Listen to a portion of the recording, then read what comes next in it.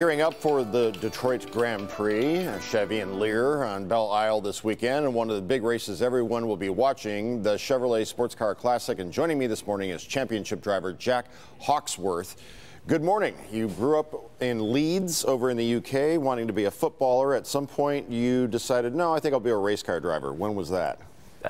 Pretty young, 12 years old. That's when I started racing karts, and then I was very fortunate enough to do that in England for a long time, up until I was 19, and then when I was 20, I had my first real go in a big car, shall we say, and then when I was 21, I came to the United States, and I've been racing here ever since.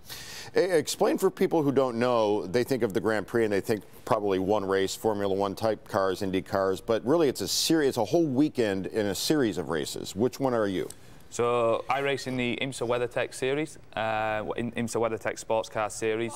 It's a series which races all over the North America. We have races such as the Daytona 24 hours, the Sebring 12 hours, and now we're getting into our kind of sprint season, if you will, the shorter races.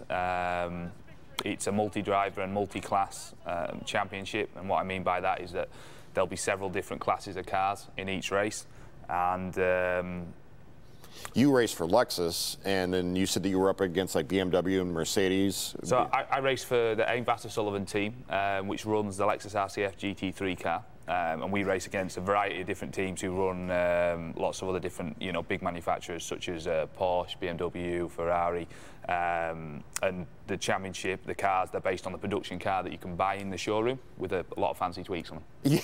Yeah. Could I get those fancy tweaks to mine? No, probably not. Possibly not, though.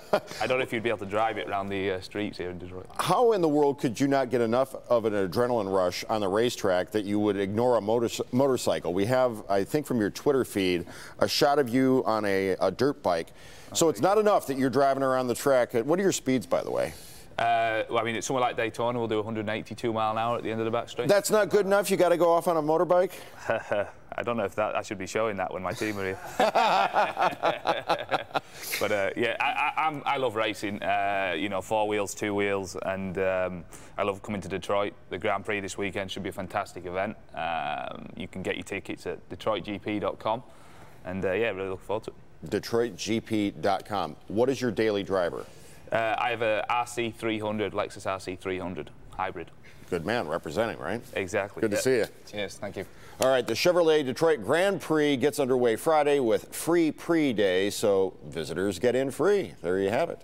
And don't forget to join us Friday night as we showcase some of the biggest names in racing and some of the biggest names in Detroit. The Grand Premiere is live from Belle Isle from 7 to 8 right here on Local 4.